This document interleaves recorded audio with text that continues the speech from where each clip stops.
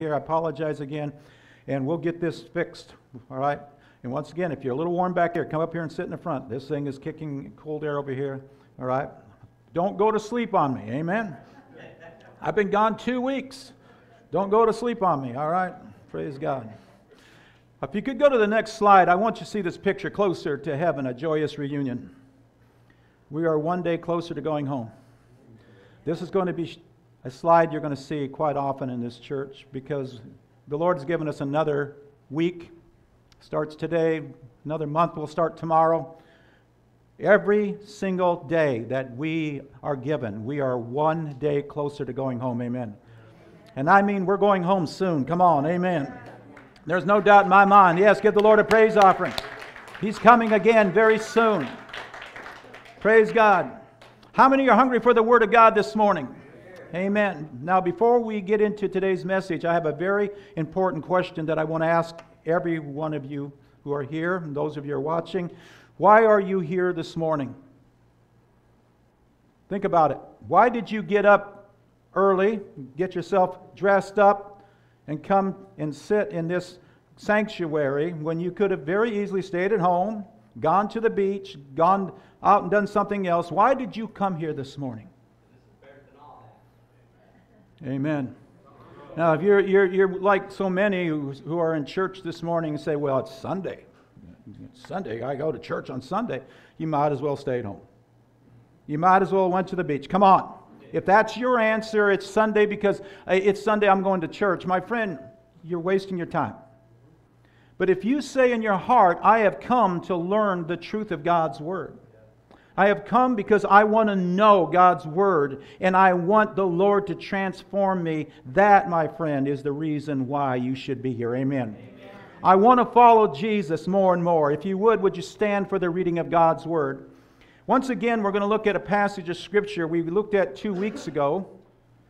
I got part of the way through this message, and then, of course, I went home and contracted COVID and had to stay home for a few weeks. So I'm going to pick it back up, but we're going to go quite quickly so we can get through this whole message today. Philippians chapter 2, verse 3 and 4. The Apostle Paul writes, let nothing be done through selfish ambition or conceit. There, my friend, is the problem. How many know that? Right. When things are done through selfish ambition or conceit, my friend, there is where the church is failing the Lord. This is why we have division and strife in church. This is why churches are a mess today, because there's too many selfish people in the church. Come on. In fact, one selfish person is one selfish person too many in the church. Amen. But instead, Paul writes, but in lowliness of mind, look what he says, but in lowliness of mind, let each esteem others better than himself. There, my friend, is the answer. There is the answer. Can I have an amen? Amen? There is the answer. Verse 4, let each of you look out not only for his own interests, but also for the interest of others. Amen. Brother and sister, hear me. This is not an option. This is not something you could take or leave. This is mandatory. All who claim to be Christians are going to become humble servants of Christ, because the Holy Spirit's going to work in that person. Amen. Let's pray. Heavenly Father, we thank you today that your word not only is true, but it's powerful. And so today we invite you, Holy Spirit, to come and lead and guide and teach us. Help us to understand where we're at with you.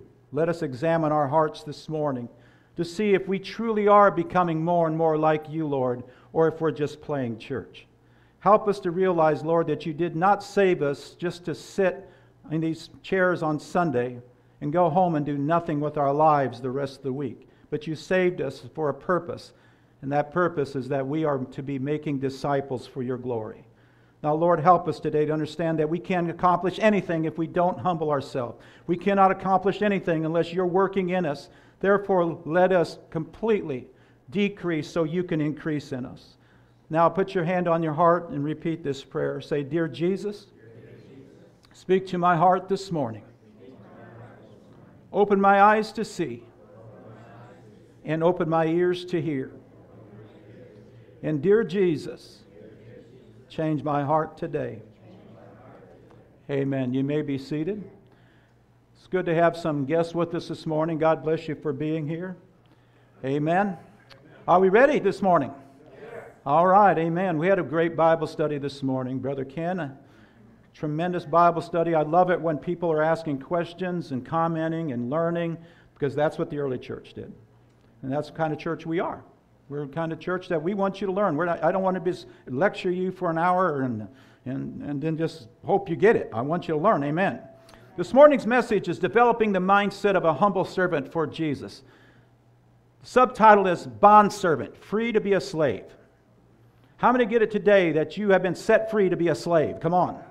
This is the goal. This is what God wants to accomplish in your life and mine. This is our mission here at Abundant Life Fellowship, to make disciples for Jesus Christ as a remnant end times church. And how many know our time is very limited? We don't have much time left. But what little time God gives us, we must be about our Heavenly Father's business. And therefore, this is why we look at 2 Timothy chapter 3, verse 16 and 17. I want you to take a look at that slide up there. Now, those of you who have been attending Abundant Life Fellowship for any length of time ought to know this verse by now. Come on. Come on. Amen. I mean, you ought to know it forward and backwards and inside out and upside down and every which way. Come on. Because it has been quoted, it has been read in this church for years every Sunday morning. Yet it is a vital passage of Scripture. All Scripture. Everybody say all Scripture. That means from Genesis 1:1 to Revelation 22:21. Come on. All Scripture is given by the inspiration of God. That simply means God breathed into the writers of the books, the 66 books of the canon of Scripture we have, what He wants us to know. Amen. Praise God. Amen? All right? And it is profitable. It is beneficial to you and I for, first thing, what is it? Doctrine. Everybody say doctrine. Doctrine simply means sound teaching, sound word of God, sound doctrine. It always starts with doctrine. You see, you cannot possibly be transformed by the Holy Spirit unless you get the truth of God's word in you. Someone shout amen. Doctrine comes first, truth. Then comes reproving, the rebuking part or the reproving part. Why? Because we're all sinners. Romans 3:23. All have sinned and have come short of the glory of God. And how many are glad God loves us enough to convict us? And the Holy Spirit reproves us through a convicting process. But He doesn't leave us just convicted. He also corrects us. Amen. For correction, that's the straightening out part. He convicts us of our sins. We repent of our sins. And He says, now, this is what I want you to do. That's the straightening out. Amen. And there is where really, if you want to get technical, is where the transformation process really begins to take effect. When you're in the correction process. Amen. Because you're being straightened out. How many glad you're being straightened out? Thank God I've been being straightened out. You wouldn't want to known me 50 years ago. Come on. You know, I was not a good person. But I want you to know something. The Lord is straightening us out, amen, and He's not done with us until we go home to be with Him, amen. Then comes the instruction in righteousness. That means the Holy Spirit is instilling not only the truth of God's Word in us, but He is producing the Holy Spirit fruit. Someone shout amen. The Holy Spirit fruit. Why? Look at the next part. So that the man of God may be what? Read this with me. That the man of God may be what? Oh, come on, I want to hear it. Everybody read it. That the man of God may be complete. Are you? Are you becoming more complete? Thoroughly equipped for every good work. You see, there is God's purpose for you and me. That we become equipped for every good work. Amen. The question, my friend, is, are you? Are you? Do you represent Jesus? Or are you playing church? Sadly, many are just playing church every Sunday. They go to church, they sit in those pews, nothing happens from Sunday to Sunday. And that's something, my friend, I cannot understand. After all Christ did for you, He drank in God's wrath on that cross to suffer for you so that you can have eternal life, and all you're going to do is treat Him like He's an hour and a half visit every Sunday. Hey, I'll visit you, Lord, but don't ask any more of me. I'll visit you on Sunday, but don't ask Him any more of me. I'm going to do what I want. Friend, that is not true biblical Christianity. True biblical Christianity is when we are becoming true humble servants for Christ. Someone shout amen. So I want to look at this vital truth. We looked at it 2 Sundays ago. As you become complete in Christ, remember, you cannot be complete unless you're truly saved. Amen. The Holy Spirit's doing the work. As you become complete in Christ, you're becoming like Christ. Turn to your neighbor and say, become like Jesus. Now, if you are becoming like Christ, then this means that you're going to develop a mindset of a truly humble servant. As we read earlier, humble servant, not a servant, a humble servant. If not, you do not know Him. Someone give me an amen. Please understand this, brother and sister. I have told you this many times. There are too many false converts in the church. We talked about it this morning. People that go into church for years are no more saved than an atheist. They believe in Jesus. They may even believe that He died on the cross for them. But there is not a transformation process going on in their lives. Why? Why is that? Because they never come to that point of allowing the Holy Spirit to convict them and to correct them and to instruct them in righteousness. Therefore, they just go to church Sunday after Sunday thinking, I'm fine, I'm a member of the church, I got baptized. You're not fine. You're not fine. And Jesus made it very clear in John's Gospel, chapter 15. You need to read this. Don't turn there now, but read it later. What did He say? I am the vine, you are the branches. Every vine that in me, every vine that dwells in me is going to produce much fruit for the glory of God. And He says in verse 6, John 15:6, if anyone does not abide in me, he's like a branch broken off. He's withered and cast into the fire. What's that mean? He's talking about those who are lost eternally. But if you are saved, how many days I'm saved? Then you should be becoming more and more like Jesus, producing the fruit of the Spirit. Because, brother and sister, I want you to know something. We are to become more like Christ day by day. Amen. Now, we're never going to get there in this life, right? Well, we're going to soon. Amen. And I'll tell you when. All right? Let me tell you when. 1 John 3:2. Let's look at this. See, one day, this life's going to be over and we're going to be completely like Jesus. Now we're becoming more like Him. We're becoming more complete. We're becoming equipped for His glory. But soon, as the Word of God says in 1 John 3:2, Beloved, now we are the sons of God, and it doth not yet appear what we shall be. But we know that when He shall appear, amen, someone shout amen. When He shall appear, we shall be like Him, for we shall see Him as He is, amen. When will this day be when we will be fully like Him? The day the trumpet sounds and the dead in Christ rise first, and we who are alive and remain shall be caught up together with Him in the air. Amen. Are you with me today? Amen. Any day now, the rapture of the church. Praise God. Any day. I know there are some say, I don't believe in the rapture. Well, that's too bad. Because the Bible clearly teaches it. Amen. Amen. Colossians 1:15, Jesus, who is the image of the invisible God, the firstborn from among the dead. Amen. He got His glorified body first. Amen. You and I are about to get ours very soon. Amen. And how many are going to be glad for that day? No more sickness. No more death. No more pain. No more sorrow. No more tears. No more saying goodbye. Forever with Jesus. And that's why Paul said in 1 Thessalonians 4, verse 18, comfort one another with these words. These words, it's soon, very soon, amen, we're going to be with Him. I want you to look at the next slide, the rapture and the marriage supper of the Lamb. Why am I talking about this? Because, brother and sister, the marriage supper of the Lamb proves that there has to be a pre-tribulation rapture. Oh, I have debated the post-tribbers. And you know how many times by the time I'm done with them, they're screaming mad at me. They're almost mad that I believe in the rapture. Can you imagine that? Sometimes I doubt they're even saved, the way they act. Well, I don't believe in the rapture. Well, why don't you? It's taught right in the Bible. But if that doesn't help you, let me just share something with you. There cannot be a marriage supper of the Lamb if there's not a pre-tribulation rapture. Come on. Go to the next picture. I don't know what it's going to be like fully, but I want you to see that picture. It's going to be glorious. Amen. But I want you to see with the words of John as he wrote in Revelation chapter 19, 6 and 7. And I heard, as it were, John writes, the voice of a great multitude. Now this great multitude is in heaven. Amen.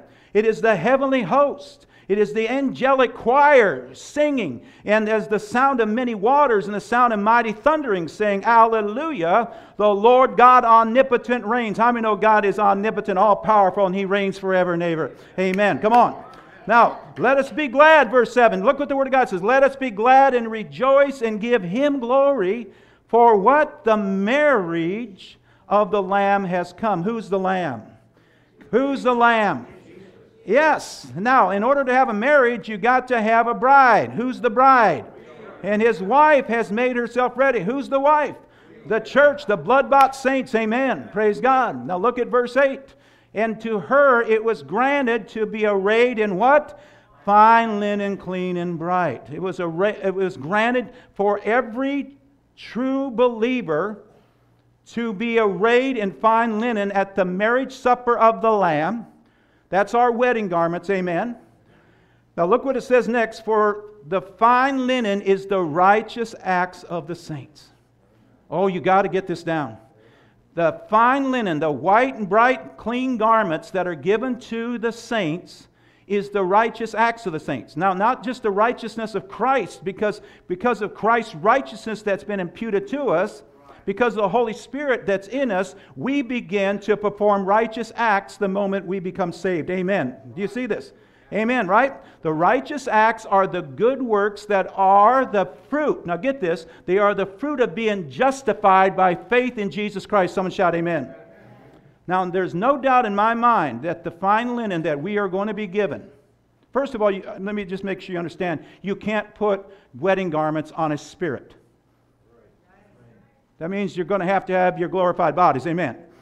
So we got to be with Jesus in heaven. You see, this teaching that we just go up, meet Him in there, and make a U-turn and come back like the post-tribbers, that's just absolutely ridiculous. It's a joke. Okay? We have to be with Jesus in heaven to get our white garments. Someone shout amen. And it's got to be part of the judgment seat of Christ, because the Word of God says in 2 Corinthians chapter 5, verse 10, that we shall all appear before Christ at the judgment seat. Amen. The bema seat. That we will be judged according to our works, not our sin. Amen. How many glad we've already been judged for our sin?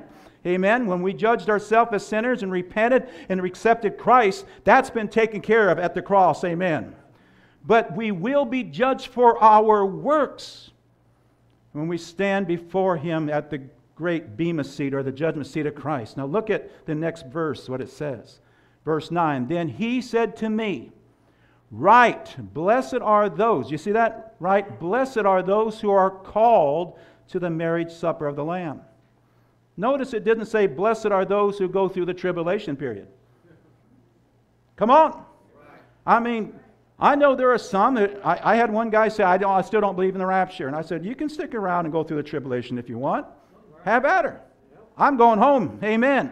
I'm going to a marriage supper of the Lamb. Someone shout amen. How many are going?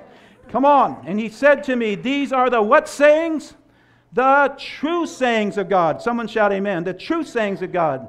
Amen. Now get this. God's not a man that He should lie. So this is a very encouraging word to us, that we are one day going to stand before Jesus and get our wedding garments, but they are the righteous acts that you and I perform. They're the fine linen. Amen. And if you're only saved one day, the fact is, you know, Christ gives you His righteousness, you're still going to get your wedding garment. If you've been saved 50, 60, 70 years, you should have quite a lot of rewards built up. Amen. But the fact is, we are all going to stand before Him and get our wedding garments. Now, here's the question. Look at this next one, would you? Are you called to the marriage supper of the Lamb? It's a very important question. Are you called? You've got to be called to be part of the great bride of Christ, amen, to stand with the eternal groom, Jesus. Are your wedding garments being prepared for you right now, that Jesus will literally give you on that day, amen, as part of the bride of Christ? Well, friends, let me just remind you something. There is a wedding supper we're heading to. Amen? But there is a supper that took place 2,000 years ago. And what we do with the words of Jesus at that supper, known as the Passover supper, the Last Supper, will play greatly into what we wear on that day when we stand before Jesus. Let's look at John chapter 13, verse 1. We looked at the future supper that we're heading to. Let's look at the supper where it all started.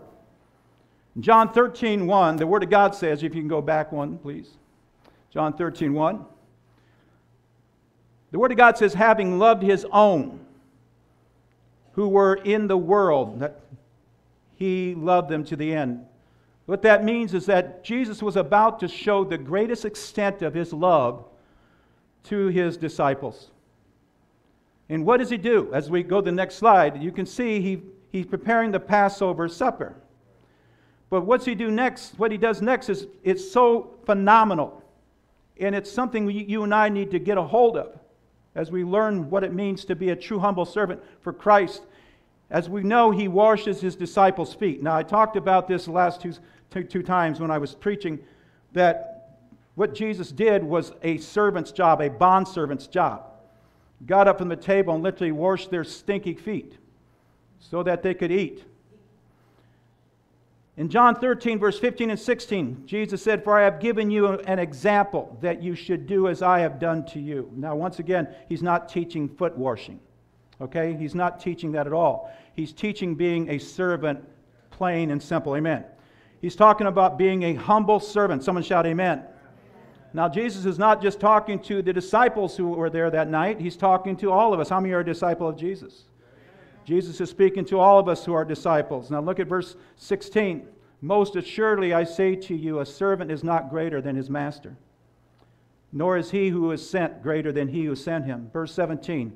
If you what? Know these things, blessed are you if you believe them. I'm going to read that again. If you know these things, blessed are you if you what? Do them. In other words, obey my words. This is what Jesus is saying. Obey my words by doing what I have done for you. John 13:15, I have given you example to follow. Do as I have done to you. Someone shout amen. Do you see that? Do you see that this morning? Now, from here on out, this is what we're going to talk about. How important is it that we as believers in Christ become a true humble servant? Here's a vital truth. Now get this. A true convert will perform righteous acts for God's glory. Someone shout amen. Amen. Please understand this. We talked about true and false converts. A true convert is going to be transformed and is going to perform righteous acts for God's glory. Now get this. You and I just can't do that. No one can perform righteous acts unless he or she is being transformed by the Word of God and by the power of the Holy Spirit, who makes us into humble servants for Jesus Christ. Someone shout amen. And this is so clearly taught as we looked at Romans 12, 1 and 2. Let's look at this very quickly again. You know the verse. How many know it? How many can quote it? You should be able to quote it. I beseech you therefore, brethren, right? By the mercies of God that you present your what? Bodies as what? A living sacrifice. That we offer our bodies, that we deny ourselves and say, okay, Lord, I am sacrificing my wants, my needs, my desires to do what you want. Amen. To present your bodies a living sacrifice. What kind of sacrifice? Holy, separated unto God, acceptable to God, which is your reasonable service. After all, Jesus has done for us. Amen. What's the most reasonable thing I can do? What's the most reasonable thing you can do? Offer our bodies as living sacrifices. Amen. And do not be conformed to this world anymore. Don't live for this world. Come on, this world is heading towards destruction. How many get it? One day it's going to be renovated by fire, so there's nothing in this world you want. But be transformed by the renewing of your mind. Get the Word of God up here. Amen. If any man be in Christ, he is a new creature. Amen. Old things have passed away and all things become new. 2 Corinthians 5:17. That you may prove what is the good and acceptable and perfect will of God's. Amen. How many get it? The transformation process starts the moment you are saved, and it does not end until you go home to be with the Lord. Because then you'll be made perfect, as 1 John 3:2 says. Amen. Now, to learn the truth of God's Word so that the Holy Spirit can transform us so that we can become like Jesus is so important. And that is God's will, as we talked about many times in this church. Romans 8:29 and 30. For God predestined us. Amen? To be conformed to the image of His Son. Amen? He's called us. He's called. He is justified. Who is justified, He is glorified. Amen. In this that we see what is happening right now in our lives is very important to understand. That you should be a little bit more like Jesus now than you were a year ago. At least a little bit, right? All right. Believe me, brother and sister, I look back at my life, and I was a character. And there are things I'm ashamed of. There are things I wouldn't even want to share with you, the things I've done. Some of you can say the same thing. You're not changed because you all of a sudden decided, I'm going to be a good person. You're changed because the Holy Spirit is working in you. Right. Amen? And it may be gradual, some people change a little quicker than others. But the fact is, the seeds of God's Word are getting in, and you're beginning to see the fruit grow. Amen. And that's what I'm talking about. But you cannot ever see these seeds grow if your heart is hardened and you're full of pride. Amen? You get it today? Because that's not God's will. We want to be renewed in our minds so we can prove what the perfect will of God is. You see, brother and sister, hear me today. Becoming like Christ is what it means to be a disciple of Jesus Christ. Amen. And this is what Jesus called us to do in in Matthew 28, 29, 30. Go ye into all the world and preach the gospel to every creature, baptizing them in the name of the Father, Son, and the Holy Spirit, right? Go and make disciples, Jesus said. Go and make disciples. But is this the message that is being preached in most of the church? Come on. Is there an equipping process going on in most of the church today? I will say probably not. I like what Leonard Ravenhill said. How many know who Leonard Ravenhill is? One of the greatest teachers. He says the early church was married to poverty, prisons, and persecutions. Today, the church is married to prosperity, personality, and popularity. Someone say, oh my. That's not an amen, is it? Do you know why today's modern church, I should say, and popular, yeah, is all about prosperity, personality, and popularity? Do you know why? Because the church is full of a lot of self-serving Christians, not Christ-serving Christians. People who want to make it all about me, myself, and I. It's not enough that Christ died for them and suffered. They want Christ to do more. God, give me whatever I want in this life. It's a me-centered life, me-centered Christians instead of being Christ-centered. 2 Sundays ago, we started dealing with this vital truth.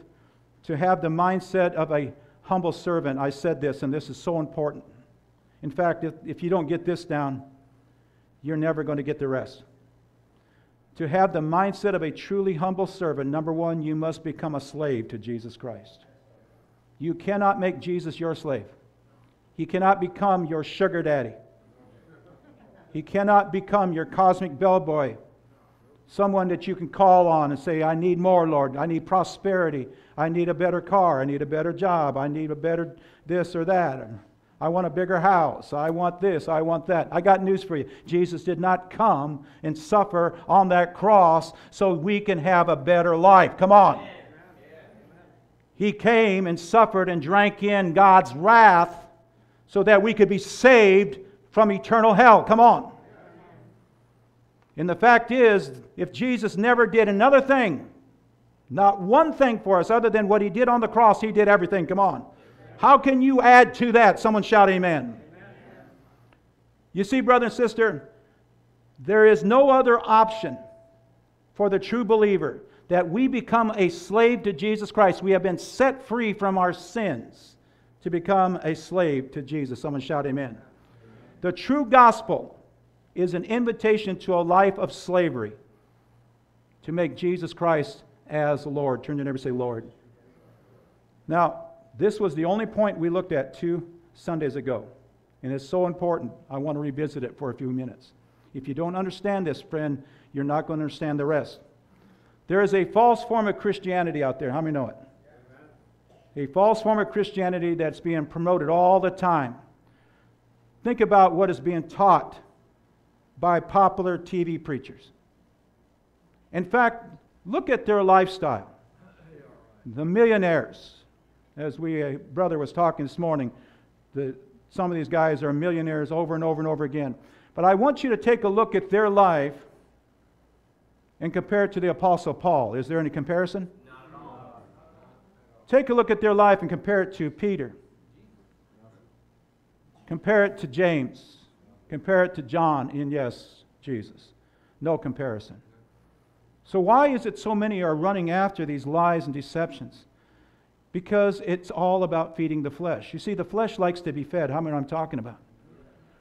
But my Bible says, and I know yours does too, that we are to crucify our flesh. In order to become a slave to Jesus, we must crucify our flesh. Amen. Let's look at Romans 1:1. Paul says these words. Paul, called as an apostle, a slave of Christ Jesus, set apart for the gospel of God. Do you know Paul said that several times? I'm not just an apostle of Jesus Christ, I'm a slave. I am a slave of Jesus Christ. Why? Why would Paul say that? Because how many know that a slave has been purchased? Come on. Now, I said this 2 Sundays ago. I get it. There's a negative inconnotation with people thinking, slavery? After all the horrors that many people in America and other parts of the world went through, you're going to talk about slavery? I'm not talking about that kind of slavery. I'm talking about a bond slave. Come on. A bond slave who has been purchased has the choice to walk away. You see, on May the 13th, 1977, I got saved in a little Assembly of God church. And I could have easily just walked away, said, I'm saved. I'm saved, and that doesn't matter. I'll go back and live my life. But I remember my pastor saying, now that you have understood what Christ has done on the cross for you, you have made Him Savior. Now He must become Lord. What He did for you on the cross, He paid 100%. Now you're going to need to pay. Now we're not earning our salvation. We can't earn it. But if we are truly saved, we are going to give up. We are going to literally understand the price. Look at this, 1 Corinthians 6:20. For you have been bought with a what? A price. Therefore glorify God in your body. That's exactly what Romans 12:1 and 2 says, right? Offer your bodies as a living sacrifice. Why? Because we become slaves to Christ. We are to have nothing to do with this world anymore, right? Amen? But rather we are to offer our bodies as living sacrifices, holy and pleasing to the Lord. Let's look at Philippians 2:5 and 6. Let this mind be in you, which was also in Christ Jesus. Turn to your neighbor and say, let this mind be in you. You know what that means? Let this attitude, make sure you have this attitude, which was also in Christ Jesus. Now, Paul here, under the inspiration of the Holy Spirit, is literally telling us we are to get this mindset. It is to be developed in us over and over and over and over and over again. It's not something we just learn once in a while, then go on. But every day we must be reminded of what Christ did for us. He purchased us. We belong to Him. Someone shout amen. Let this mind be developed in you. Make a decisive decision daily that you belong to Jesus and that you want your mind to be transformed. You don't want to live like you used to, but you want to have the renewing of your mind. Let a Christ-like attitude increase in your mind daily, and by doing so, you're going to humble yourself and understand what your purpose in this life is to serve Jesus Christ. Someone shout amen. Jesus doesn't serve you, you serve Him. Amen. Look at verse 6. Who being in the form of God did not consider it robbery to be equal with God. Here we have God in the flesh comes down. The creator of all things. Colossians 1:15. Everything that was created by Jesus and for Him. And yet He comes down and takes upon human flesh for the purpose of doing one thing, and that is to go to the cross for you and I. If that doesn't do something for you, brother, you need to slap yourself right now and wake yourself up. That's why He came.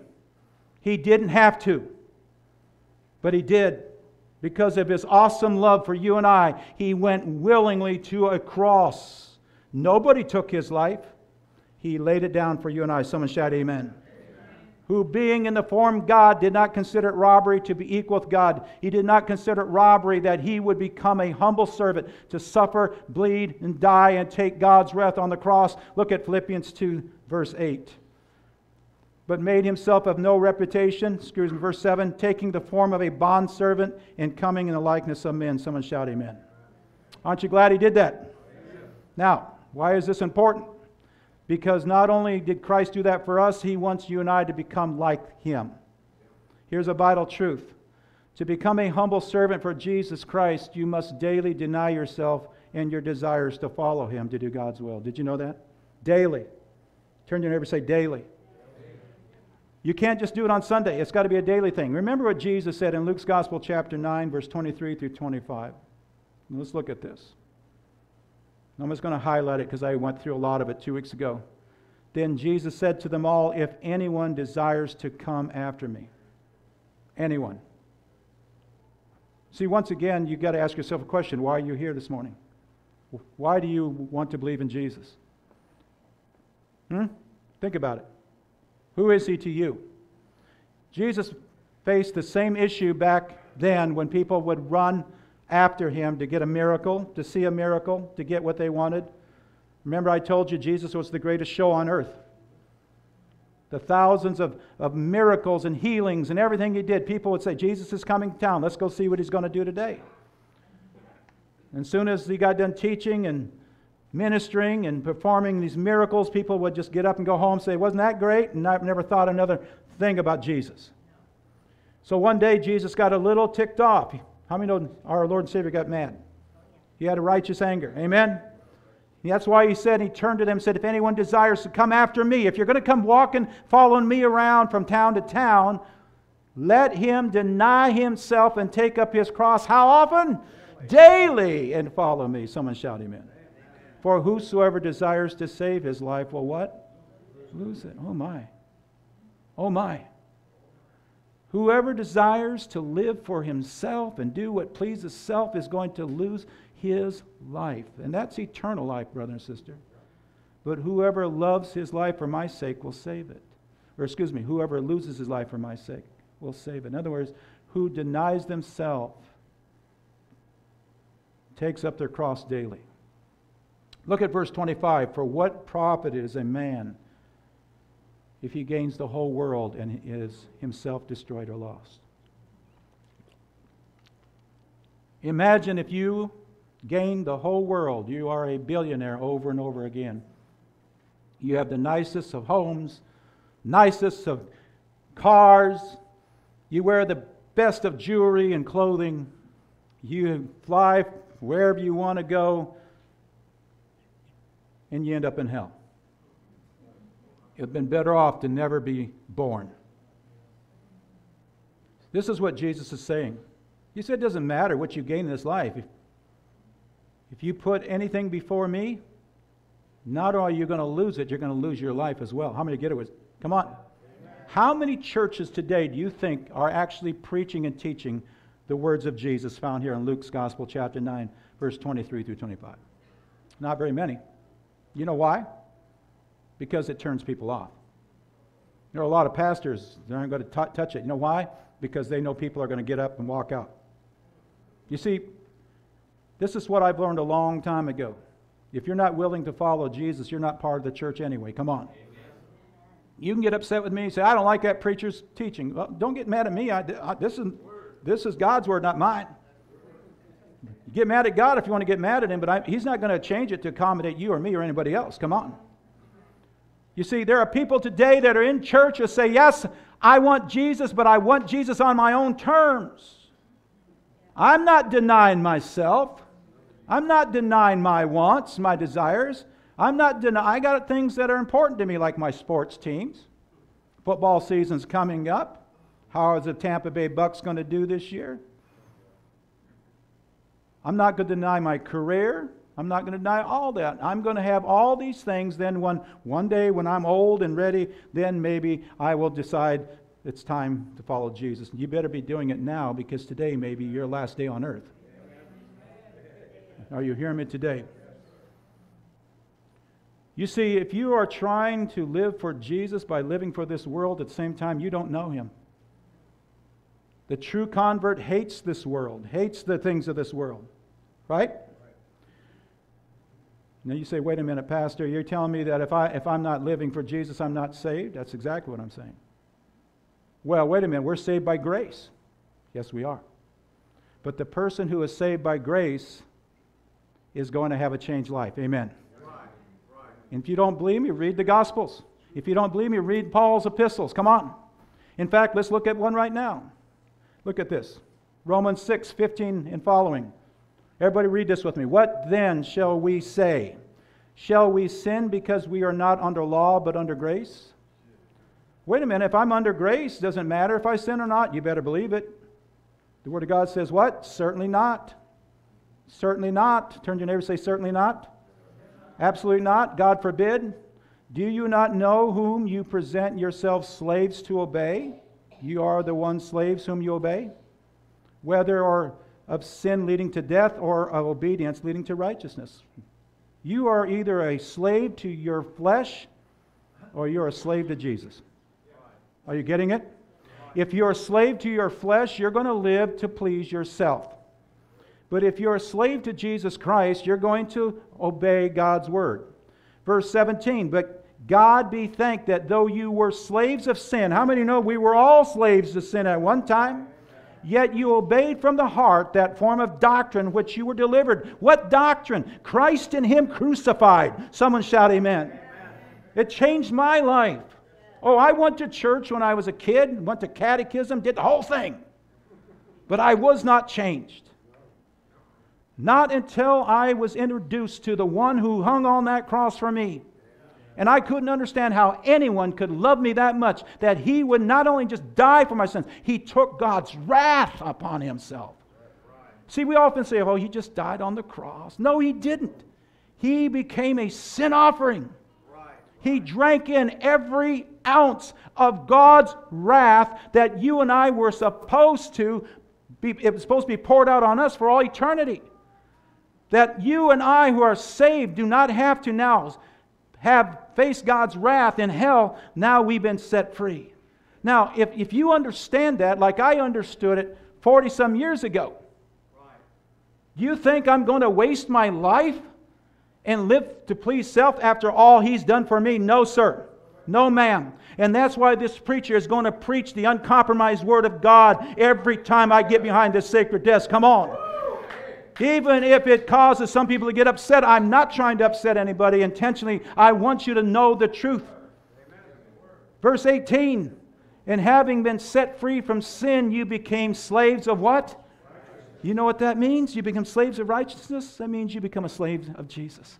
You're following in His footsteps. The Holy Spirit is doing the work in you. Verse 19, Paul says, I speak in human terms because of the weakness of your flesh. For just as you presented your members as slaves of uncleanness and of lawlessness, leading to more lawlessness, you see, before you and I were saved, that's how we lived. I was a lawless person. You were a lawless person. We lived to please self. All I wanted to do was look for the next party. That was me. And even after I come to know Christ, you remember the correcting process that's going on. I was convicted over and over and over again. Little by little, the Lord begins to change us. Amen. And guess what? I'm not arrived. Neither have you. If you live to be 1,000 years old, you will never arrive. But you should be moving in the right direction. Amen? How many say I'm moving in the right direction? Look at the next part of this verse. So now present your members, that's the members of your body, as slaves of righteousness for holiness. Remember what Romans 12, 1 and 2 says. Present your bodies as a what? Living sacrifice. Verse 20, for when you were slaves of sin, you were free in regard to righteousness. In other words, when we were living in sin, we didn't have no righteousness of Christ in us. The Holy Spirit wasn't working in us. But look at verse 21. What fruit did you have then in the things of which you are now ashamed? No, the answer is none. I'm ashamed of my life the way I lived. I had no fruit of the Holy Spirit. I couldn't because I wasn't saved. But now I am saved. I see God working in me. How about you? How about you? Amen. Look at this. For the end of these things is death. If we do not have righteousness in us, the end of these things is death. Because Galatians chapter 5, and get this, Galatians chapter 5, 19 through 21 says, this is the work of the flesh. This is the work of the flesh. Paul gives a list. Sexual immorality, drunkenness, homosexuality, all these things that people live to please themselves, adultery, fornication, being a thief, hatred, dissensions, all these things that Paul talks about. And these were how we lived. And these are the works of the flesh that lead to death. But thanks be to God. How many get it today? But that was then. This is now. Amen. Come on. That was then. This is now. Amen. You say, Pastor Dave, you're telling me you don't sin? Listen, we can all sin. We just don't want to. The true believer doesn't want to sin. Amen? We don't want to sin. We can fall into sin. We're not going to roll in it. Come on. There's a difference. There's a big difference. Amen. We don't want to. You have the fruit to what? Holiness. Do you see that? And the end, everlasting life. Listen, brother and sister, please. Without holiness, the Bible says in Hebrews chapter 12, verse 14, without holiness, no man shall see God. Do you get that? Holiness simply means that we've been separated from this world unto God so the Holy Spirit can work in us and the righteousness, the fruit of the Spirit is being produced. Amen. Amen. Do you get that? This is what produces the righteous acts that we talked about earlier, the righteous acts of the saints, the Holy Spirit. So, understood rightly, the gospel is an invitation or a call to slavery. It is a constant denying of self to follow and obey Jesus. Does everybody understand that? No message can be rightly called the gospel if it denies these truths. Amen. The gospel calls sinners such as you and I to give up our independence to live for ourselves by denying ourselves and to follow Jesus. Someone shout amen. Praise God. Amen. Amen. Here's the vital truth, and we're going to pick it up from here very quickly. By confessing Jesus as your Lord. By the way, the Greek word for Lord is Kyrios. You're declaring Him as Master. When's the last time you called Jesus Lord? I bet you did it today. Did you call Him Lord? Did you say, Lord Jesus? Then you're calling Him your Master. You're saying He's the one that's in charge. I'm the one following Him. Amen. You're telling Him that every day He is Lord. He is the master of your life, and that you're going to obey His word. Amen. You're confessing to Jesus that you have become His slave. Someone say amen. To do this, you must humble yourself and place yourself under God daily. Don't be deceived. We looked at this a few weeks ago. I want you to see this. Do not be deceived. Everyone wants Jesus to be their Savior, but only a few allow Him to be their Lord. And that's why Jesus said in Luke 6:46, why do you say, Lord, Lord? Why do you call me Lord, Lord, and do not do the things which I say? Do you get that today? How many say, I'm going to do what He says? I love Him. Amen. To develop the mindset of a truly humble servant, number 2. Now, these are going to be very quick. I got through the most important part. How many understand you must become a slave? A bondservant. Number 2, you must never seek to be recognized by men, but everything you say and do is to always point to Jesus and to bring glory to Him only. Amen. Please understand this, brother and sister. Yes, Jesus is my Lord. I am His slave. So that means that He is everything. We are nothing. Come on. Can I have a good amen? We must never, ever do anything. I don't care how gifted and talented you may be. You must never do anything that brings honor to self. It is to always bring honor to Jesus. Amen. Only Jesus. Someone shout amen. Are you getting it?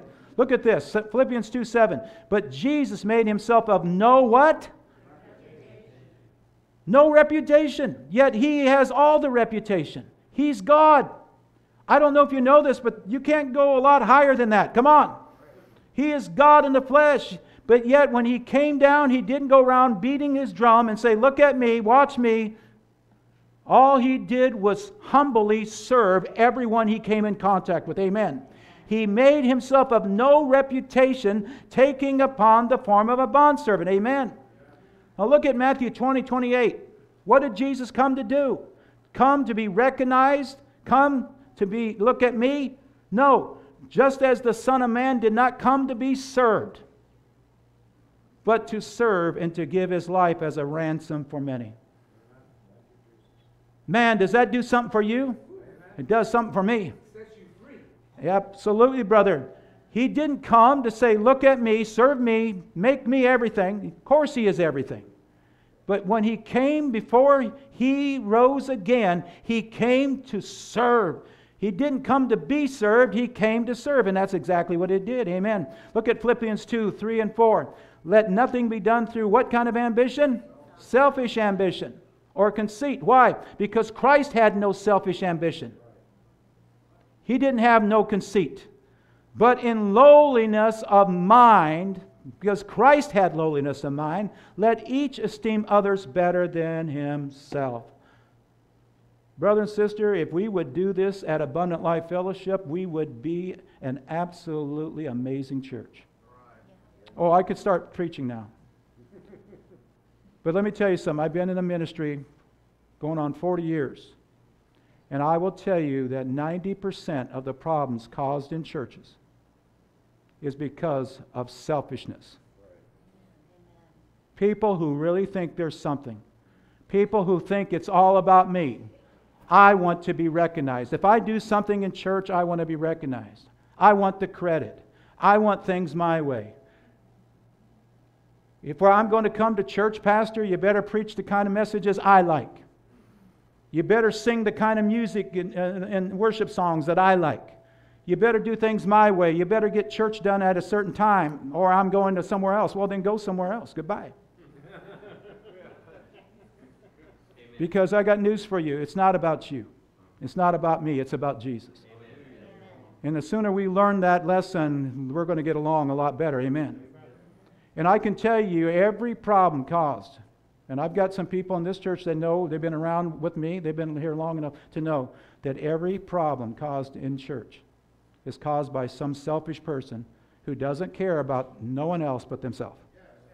How many get what I'm talking about? And I could give you one testimony after another, but I'm not going to, because I'm not going to glorify these very selfish people. But I will tell you every wonderful thing that's happened in church in the 40 years that I've been pastoring. The most wonderful things have been because of Christians who love Jesus more than they love their own life and serve their brothers and sisters in Christ. Amen. Are you getting that today?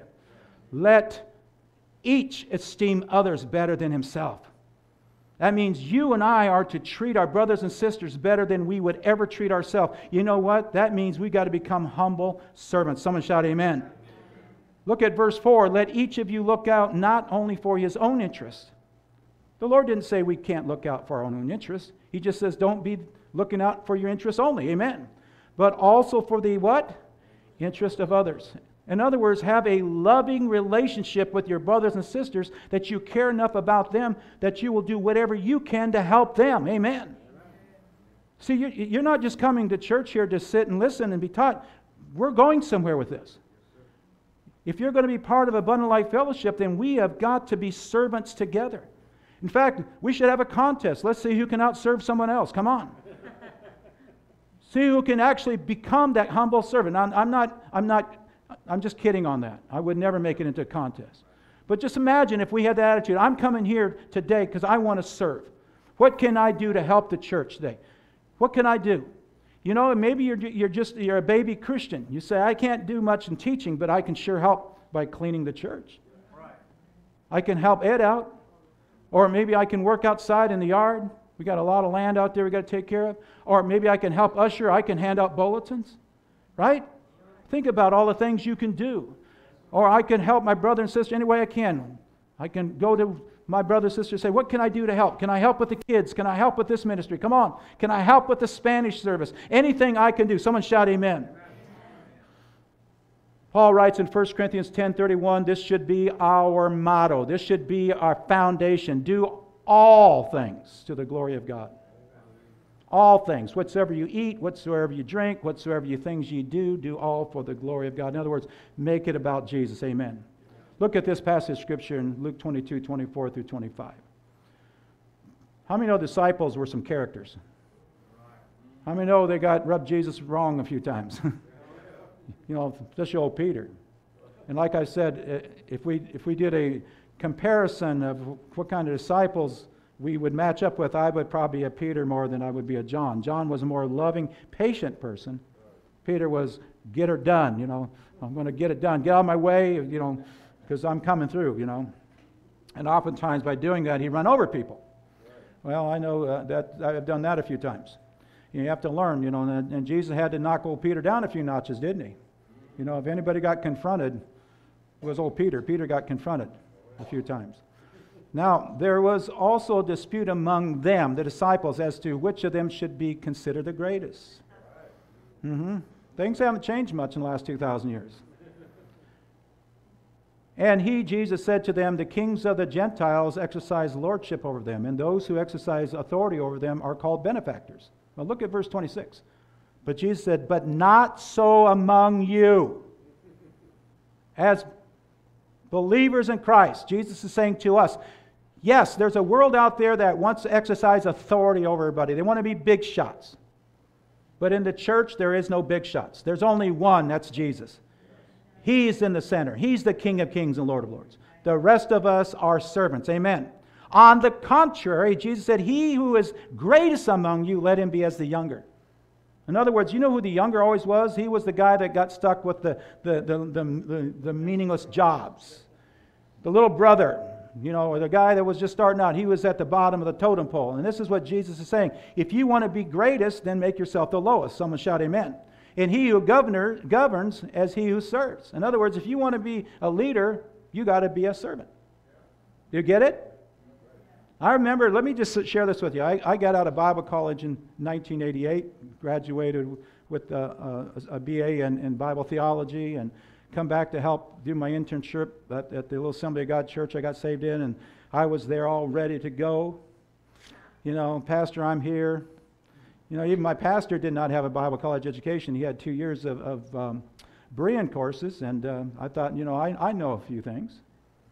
And the pastor said, okay, here's how we're going to do this for you had to do a year internship. You get to preach one Sunday night a month. One Sunday night, that's it. And you're going to help out with the kids, the Royal Rangers. Anybody heard of Royal Rangers? There they are. And also, you're going to help clean the church. And I'll never forget, he says, now listen, David, I want you to understand this. He says, before I can allow you to stand behind the sacred desk, you got to kneel in front of the sacred thrones and clean those toilets. And I cleaned a lot of toilets. Oh, Bible college education, learned real quick. And when Teresa and I, our first couple of churches, we had to do that. We didn't have janitors, so we learned to clean. You have to do those things, amen. You do it because you love Jesus. There is no such thing as a meaningless servant when you do it for Jesus, amen. Verse 27, for who is greater, he who sits at the table or he who serves? Well, Jesus said, you know what? It is not he who sits at the table. It is not he who sits at the table. Yeah, he's the greater, yet I am among you the one who serves. Jesus said, look at me. I'm King of Kings and Lord of Lords. I'm the Messiah, and yet, what's he do? Next slide. He washed their feet. He served them. Matthew 23:11. The greatest among you shall be your servant. Are we learning anything?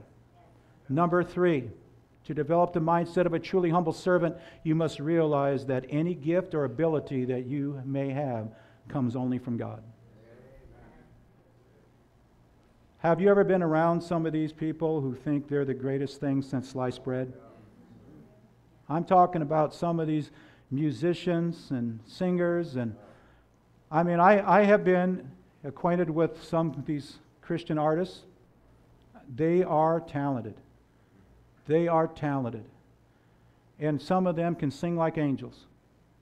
I know some preachers that can preach a message at the drop of a hat.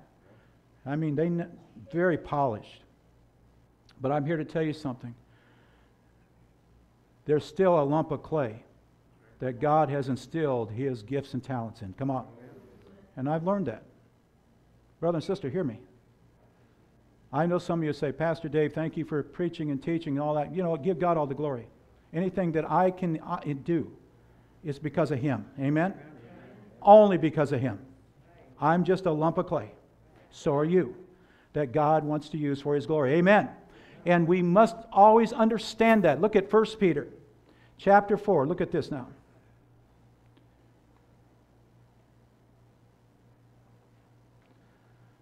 As each one has received a gift. How many know that you have a gift? Look at me up here now. This is another whole sermon, but you have a gift that the church can use. Come on. And those gifts are going to be perfected over time.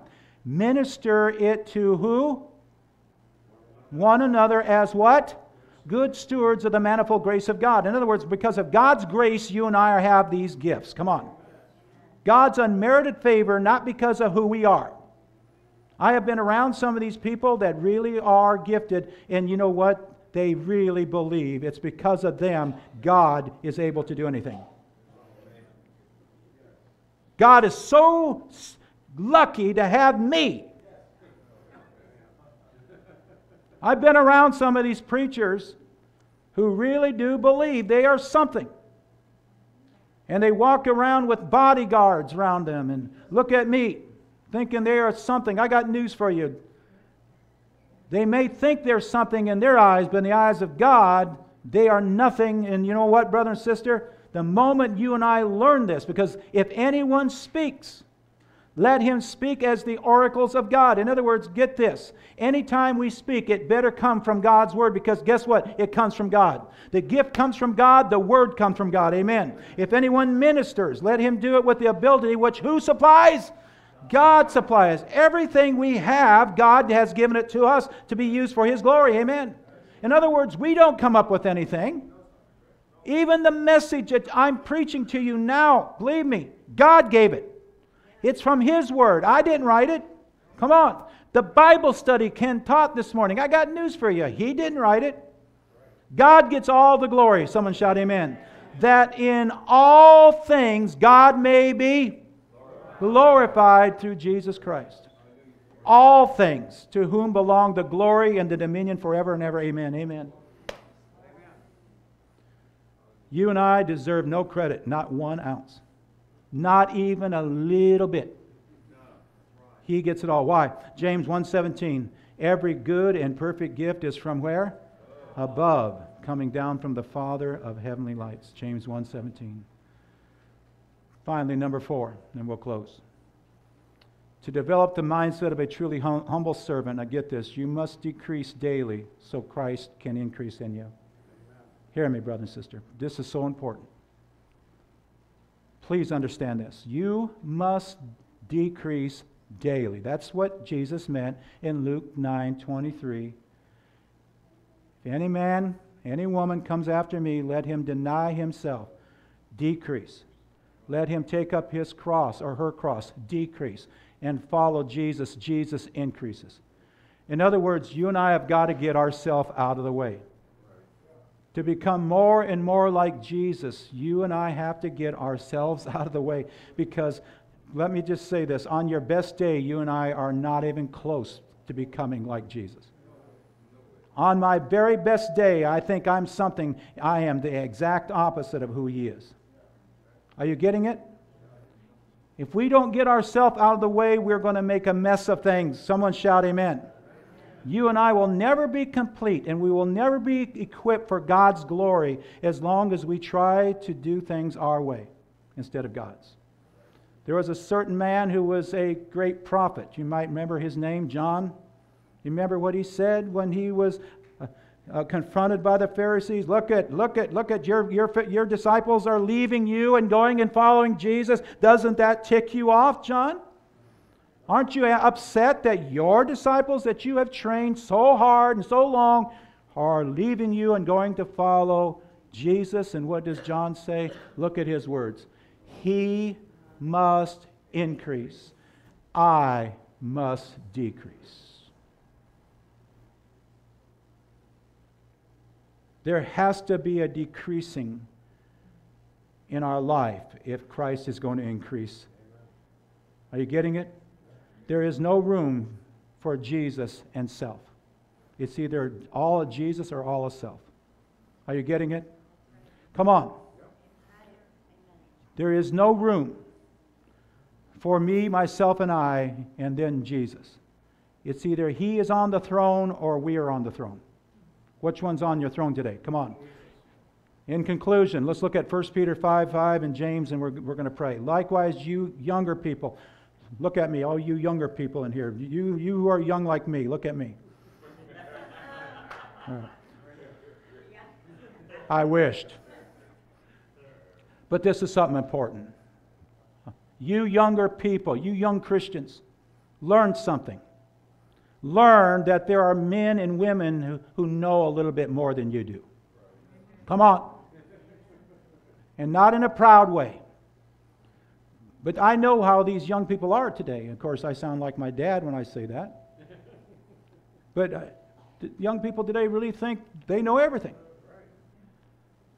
And we've had them in our own church. They know I've had them here, and I try to warn them. Listen to me, you're heading in the wrong direction. You're heading in the wrong direction. No, I'm not. I'm going to do what I want. And pretty soon they're out of the church. They're living in sin.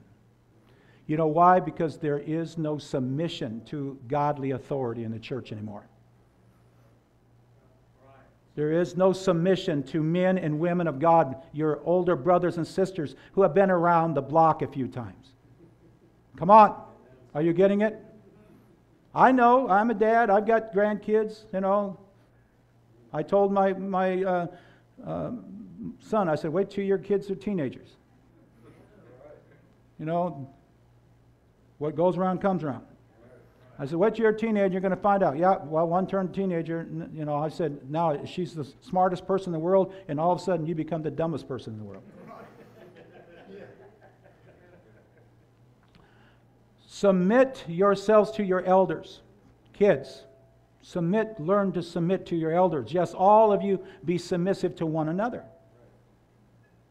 In other words, be willing to learn from one another. Be willing to talk. And don't think you know it all. And be clothed with what? Clothed with what? Humility. Why? Because God resists the what? Proud. God always resists the proud. You know why? Because God's not going to share His glory with anyone. But God gives grace to the humble. Amen. In fact, you know what? You can't even be saved unless you humble yourself and repent of your sins. Listen to me. The first humiliating thing that happened in my life and will happen in yours if you're saved is you have to admit that you are a sinner and you can't save yourself. Not in a zillion years. And that you are lost and you are hell-bound without any hope. Therefore, you humble yourself, repent. Jesus, I sinned against you. And I'm lost and I need you. I need you 100% because I can't get there without you. Amen? And that's why when we repent, there's a brokenness that takes place in us. We grieve that we have violated a thrice holy God, His Word, and we ask Him to forgive us. Look at verse 6. Therefore, read this with me. Humble yourselves under who? The mighty hand of God. In other words, Jesus is Lord. Humble ourselves under the mighty hand of God. Jesus is Lord. We are His slave, that He may exalt you in due time. In other words, there is an exaltation process that takes place in every believer when God knows we have learned our lesson. God will lift us up, not for our glory, but for His. Amen. God knows when we have learned our lesson and we have finally come to a point where we realize without Him we are nothing. Casting all your care upon Him, for He cares for you. How many know that? And let's finish with James 4, 8 through 10. Then we're going to pray. Draw near to God and He will draw near to you. Notice it doesn't say, God, come here. I'll draw near to you if you draw near to me. No. You draw near to Him first. Do you notice that? You draw near to God first. And He will draw near to you. When will God draw near to us? When we are willing to repent. Cleanse your hands, you sinners. And purify your hearts, you double-minded. What's this verse talking about? It's talking about that when we realize that we are hopeless without Him every day. Heavenly Father, I come to you and I ask you to forgive me. I ask you to help me. I ask you to please work in my life because I can't do it. Look at verse 9. Lament, mourn, and weep. Why? Because we're all sinners. Amen? And that song that we sang, 1 Corinthians chapter 7, 1 Chronicles chapter 7, verse 14. What's it say? If my people who are called by my name shall what? Humble themselves and pray and seek my face. Then I shall what? Hear their cries, and I shall heal their land. Let your laughter be turned to mourning and your joy to gloom. Humble yourselves in the sight of the Lord, and He will what? Lift you up. Humble yourself in the sight of the Lord. Brother and sister, hear me. If we are going to be the kind of church that's going to accomplish God's will, Jesus has to be King. He has to be Lord. We have to be slaves. Amen? He has to be first. We have to be last. See, you and I must be last. Never third and fourth or fifth. Jesus first, our family second, our brothers and sisters in Christ third. We must be last. Amen? Do you get it? Praise God. And if we get it right like that, God then will eventually lift us up. Here's a final vital truth, then we'll pray. Get this. God will only exalt the man or woman who humbles themselves to do His will. And that will is both proclaiming the gospel to the lost and serving the body of Christ for the purpose of promoting love and unity in the church. Amen? Promoting love and unity in the church. Can I have an amen? Preaching that gospel. The gospel of Jesus Christ is a gospel of love. Christ and Him crucified. And also loving one another. Doing for one another. And we serve the Lord because we love Him, not because we expect to get anything in return. How many of you today say, I love Jesus? How many of you love Him no matter what? If He never did another thing for you, you're going to love Him. You'll serve Him no matter if He doesn't do anything else. See, that's the kind of heart you need to have. You make that commitment to the Lord. You've already done everything for me, Lord. You've already done everything for me by going to that cross. I can't expect anything else. I expect me to do everything for you now. Amen. Remember, it's your reasonable act of service. Amen. Amen. Go to the next one. 1 John 2:6, the one who says he remains in Him should what? Walk just as He walked. How did Jesus walk? He walked as a humble servant. He cared for people. He loved people. You and I must have that same attitude. Let this mind be in you, which was in Christ Jesus. See, brother and sister, if we do not have that humble mindset, we're never going to accomplish God's will and be equipped for His glory. See, a humble person doesn't care what people think about them. You see, some of you're putting off witnessing to your family and friends. You say, I know I should tell them about Jesus, but I just don't know what they're going to think of me if I do. That's pride. You're more concerned about them being angry with you and upset with you if you tell them the truth. You've got to learn to be a humble servant. Are you getting it? Same with serving in church. The reason why some of you don't want to serve is because, well, I don't know if I might mess up and do things wrong. That's pride. I'd rather try and fail than not try at all, because you're going to fail if you don't try. Come on. Amen. You get it? I'd rather be a diamond with a flaw than a perfect brick. Amen. All right? Think about that for a moment. Amen. In a few moments, we're going to pray for the needs. If you have any needs, you can please come. But we're going to sing this song. It's an old chorus from years ago. But how many of you today, with every head bowed and every eye closed, never asked Brother Ken to come to the piano, please? I can't let this moment go by without first making sure everyone here today, you are truly saved.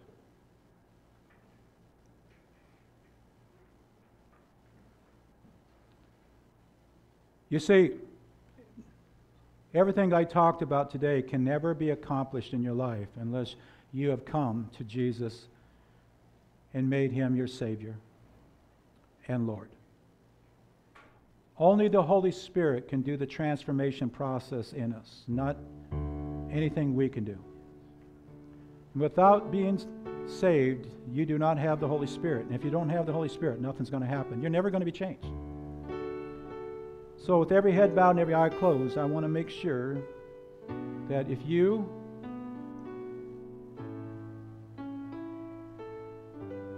have never received Christ as your Savior,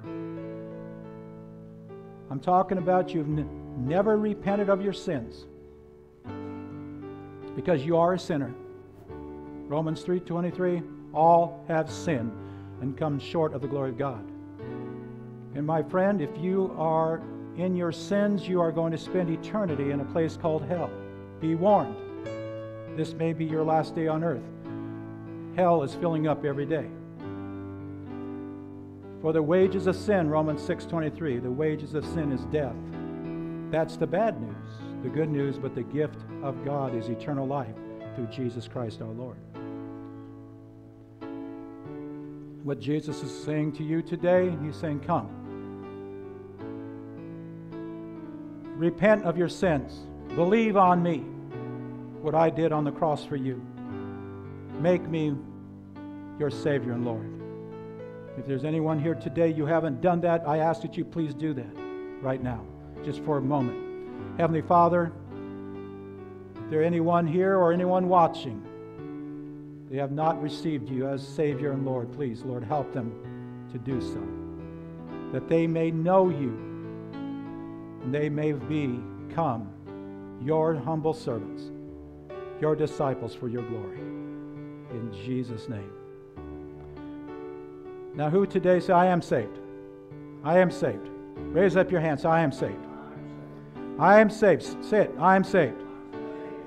If you're saved, then you ought to become a humble servant. If you're saved, you have the Holy Spirit working in you, who is calling you to deny yourself and take up your cross daily. Are you doing so? Are you doing so? We're going to sing this chorus, and I want you to sing it with me. And make this your prayer before we pray for anyone who has needs. Hallelujah. Would you stand and sing it with me? Some of you may know this, some of you may not, but how many of you know that it should be our heart to serve Jesus? Amen? Sing it with me. I will serve thee because I love thee. You have given life to me. I was nothing before you found me. You have given life to me. Heartaches, broken pieces, ruined lives are why you died on Calvary. Your touch was what I longed for. You have given life to me. Hallelujah. Thank you, Jesus. Hallelujah. How many say, Lord, I will serve thee. Hallelujah. I will serve thee. I will follow you every day, Jesus. I will give you my life every day, Lord. I'm going to deny myself. I'm going to deny my desires. I'm going to deny the things of the world. I'm going to give my life to you every day. Thank you, Jesus. Lord, help us to become those servants for your glory. Help us to see the needs of our brothers and sisters who are struggling. Help us to care about the lost, that we would witness to them and share the truth of the gospel. In Jesus' name, hallelujah. Hallelujah. Thank you, Jesus. As Brother Ken, as you play, I'm going to ask Brother Ken to come and dismiss us. Those of you who need prayer, please stay afterwards. We'll pray with you. Thank you for enduring the heat today in this place. It will be fixed Wednesday. All right? I'm sorry about this, but we made it through it. Amen? How many love Jesus? Now, give the Lord a praise offering. Praise God.